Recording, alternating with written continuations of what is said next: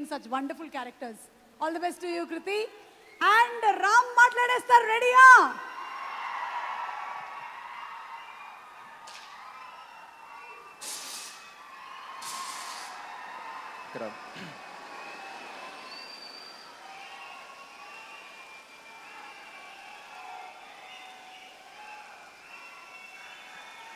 ముందుగా ఇక్కడ విచ్చేసిన గెస్ట్స్కి, మీడియా వారికి, టీవీలో చూసిన ప్రేక్షకులందరికీ నమస్కారం.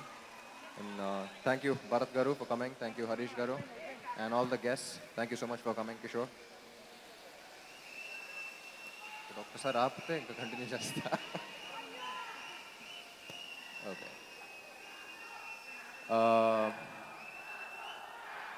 Thank you thank you thank you thank you.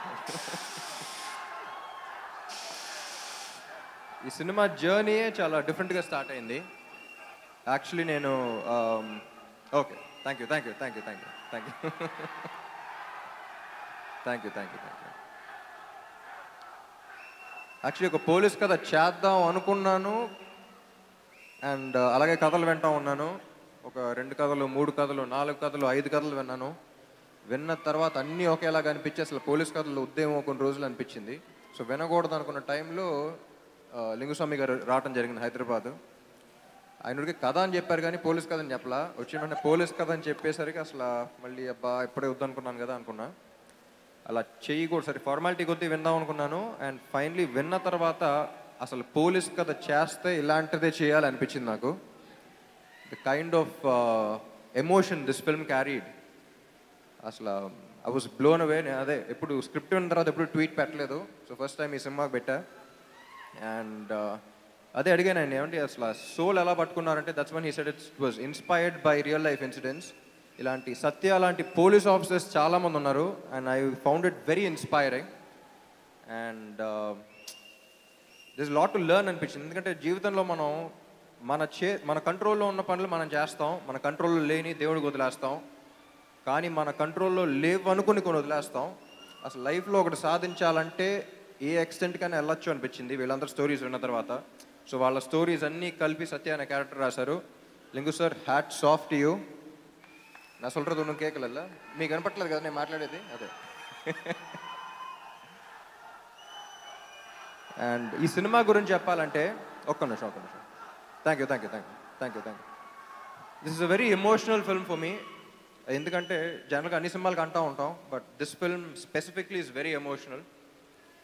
ఎందుకంటే ఈ సినిమాకి ఫస్ట్ టైం ఒక హెల్ప్లెస్ స్టేట్లోకి వెళ్ళాను. హెల్ప్లెస్ స్టేట్ అంటే ఏంటో తెలిసింది నాకు.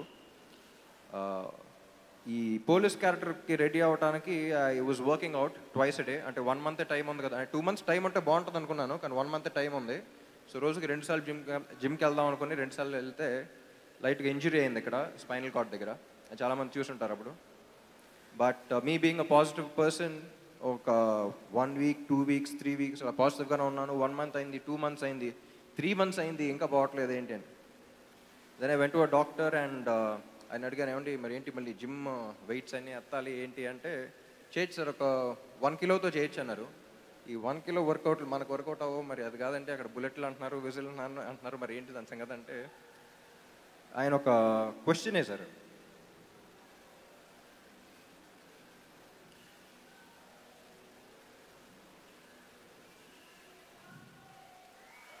Thank you thank you thank you.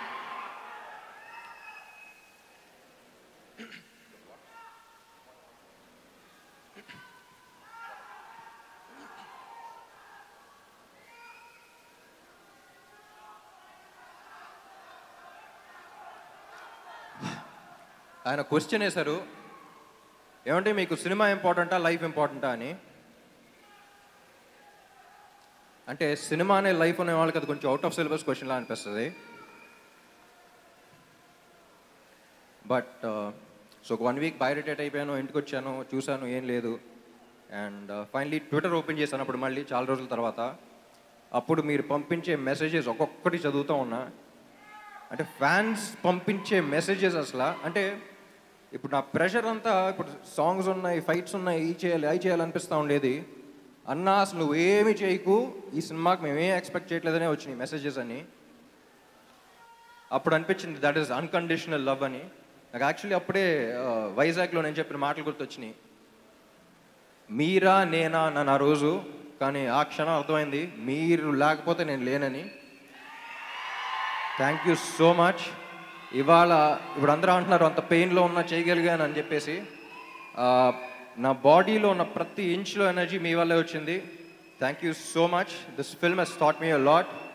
అసలు స్క్రీన్ మీద చూస్తున్నప్పుడు నాకు అన్నీ ఏం గుర్తులేదు, మీరే గుర్తొచ్చారు. Thank you so much. Warriorr is releasing on the 14th of July. And ఇంకోటి, అనంతపూర్కి వచ్చిన ఫ్యాన్స్ చాలామందికి దెబ్బలు తగిలి అని విన్నాను. చాలా జాగ్రత్తగా వెళ్ళండి ఇంటికి ప్లీజ్. నేను మీకు ఎంతో, మీరు కూడా నాకు అంతే అని మైండ్లో పెట్టుకోండి please. And thank you so much. I'll see you on the big screen. Thank you. And ఈ సినిమాలో పనిచేసిన ప్రతి caste and క్రూకి thank you. And DSP కూడా ఫోన్ చేశారు, మన సినిమాల పనిలోనే ఉన్నారు ఆయన బిజీగా, సో హీ కుడెంట్ కమ్. మళ్ళీ చెప్పమన్నారు. DSP we miss you. And thank you so much.